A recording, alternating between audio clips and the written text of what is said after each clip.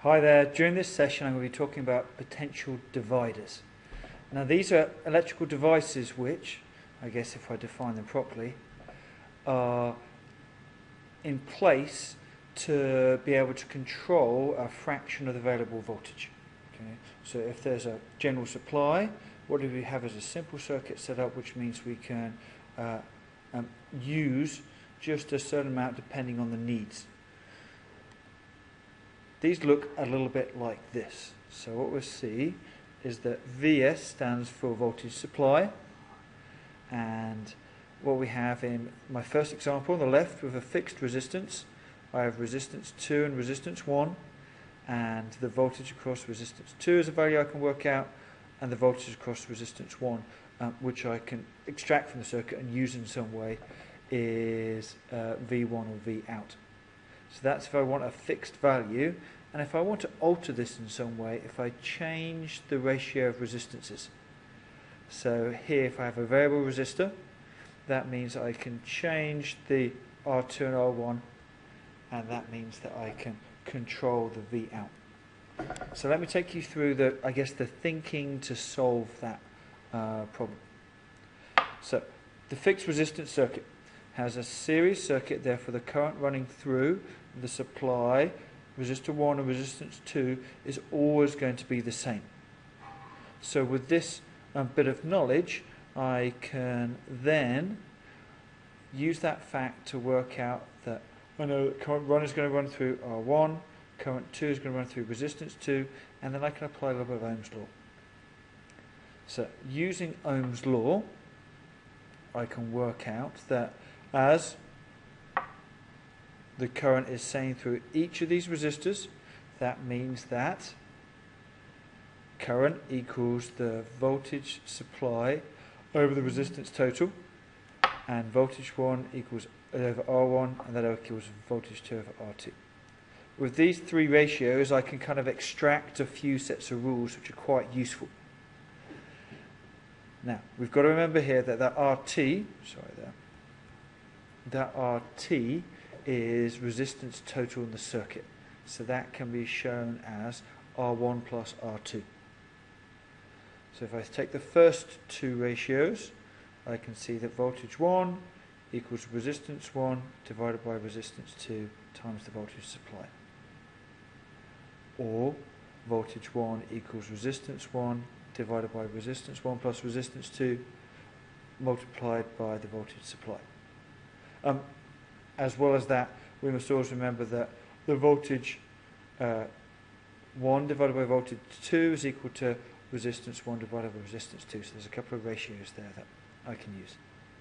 So with this as a known fact in this type of circuit, it means I can do some calculations about it. With potential dividers, they're always going to be looking like a little bit like this of some sort. And so the big thing to remember is that final key formula. Now you have to remember this. This is not provided by the DP in any way. So just remember the voltage out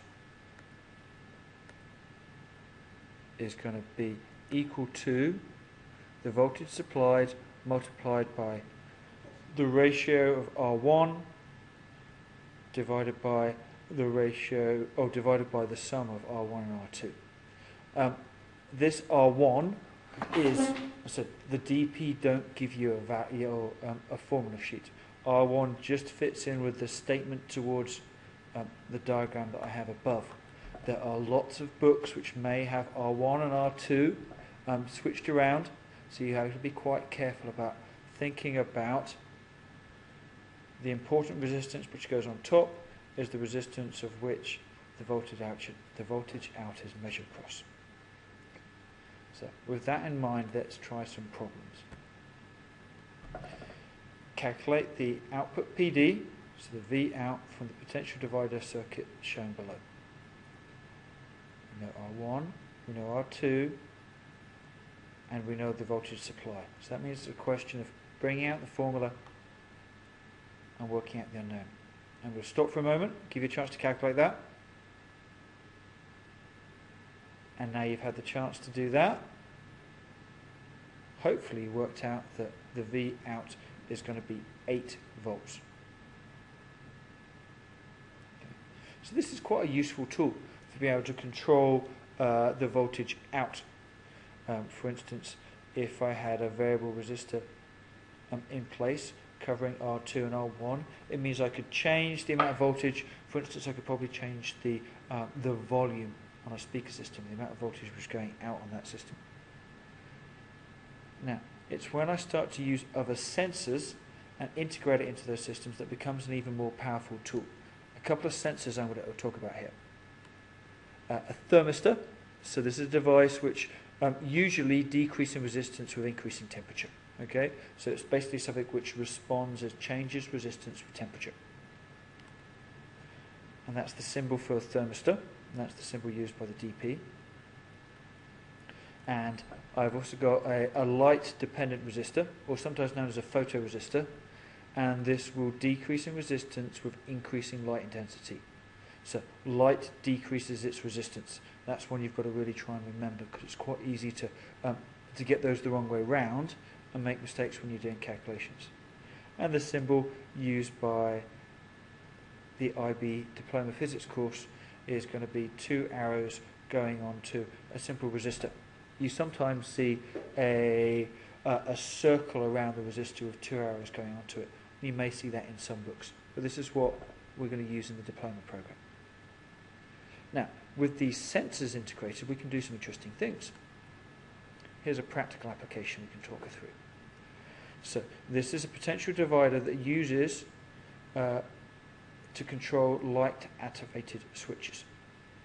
So here what I've got is I've got a variable resistor and I've got a light-dependent resistor, as you can see. Now with these in place, it means the amount of light is going to have an impact on the voltage out. Let's see. Again, I'm going to pause for a moment. Press the pause button. See if you can work out the solutions to these sentences. Okay. Hopefully you've got some answers now, so I'll read it through. When the light intensity of the LDR decreases, its resistance will increase. This causes V out to decrease, so the processor and the output will probably turn off. The variable resistor can be adjusted to change the sensitivity of the whole device. So you're still in some control of the device. So there's a practical application. I'm going to leave you with one last question example, and this is more numerical. So with this circuit which is shown here, you're asked to calculate the readings when the meters shown below when the thermistor has a resistance of 1 kilo ohm in warm conditions and 16 kilo ohms in cold conditions. Now C, we're looking for a current reading and a voltage reading. So I'm going to give you a moment just to, again, press pause and go through and see if you can solve this.